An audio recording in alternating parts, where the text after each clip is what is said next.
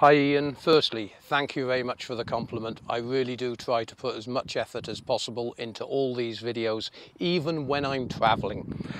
Just got the email off you, and I'm sorry for the late response to you, as I've been driving from Berlin back to the UK, but decided to have a week of a bit of a break here in northern Holland, up by the Western Frisian Islands, and I'll show you around in a second. Firstly, let's address this problem with the heat pump tumble dryer.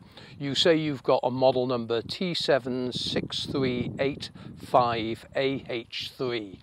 Now, these heat pump tumble dryers, firstly, the problem that you've said is it's turning off after 30 minutes. You did not tell me if the clothes in the drum were warm. This is very important because this will give me an indication whether the compressor and the evaporator and condenser is working correctly and the correct gas levels are in the machine. Heat pump tumble dryers I am not a fan of. They're extremely hard to work on, and even after going and visiting Electrolux stand at the Berlin show, I notice now they're putting a lot more filter systems in to all these new dryers. This is because all the manufacturers are aware that all this dust from the clothing gets into the evaporator or condenser and it clogs the system.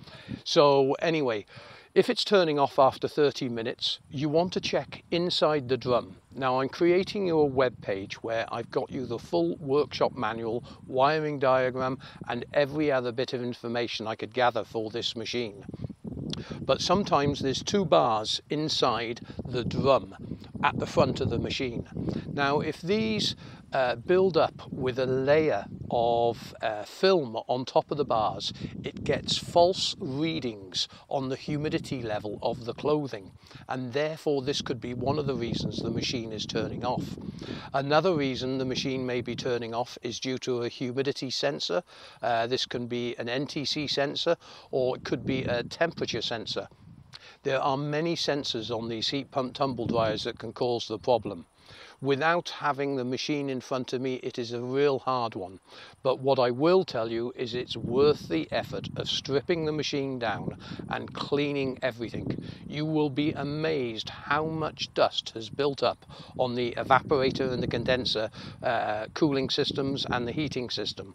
Because the way the heat pump tumble dryers work is it's a refrigeration unit, but it uses both sides of the cooling system. The heating system, which expels the heat out of the fridge, and the cooling side that keeps the cool in the fridge. The way it works in a tumble dryer is the hot side is used to heat the air to actually evaporate the moisture off the clothing, and the condensing side is used to collect the molecules of moisture out of the air, condense them into water, and then the pump then transfers them to the collection tray.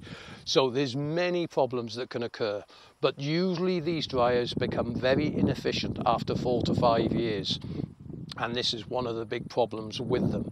I love heat pump technology, but the problem being is when you're including it with dust, it is a very, very hard one to stop that dust going into the wrong places. And this is why all the manufacturers now are putting a much greater filtration system in.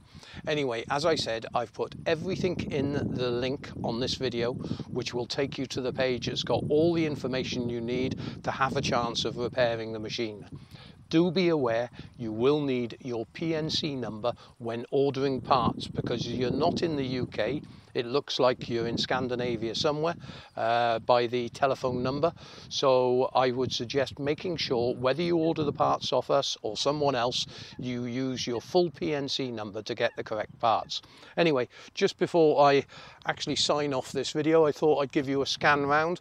A beautiful location right on the end of Holland, and I couldn't ask for better weather. The whole trip has been fantastic. It was even 30 degrees in Berlin, which I wasn't expecting.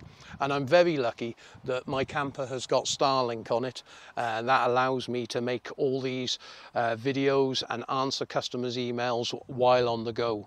It actually helps me more than it helps you, because I don't have that great big pile of work to get back to. I can keep on top of it all the time.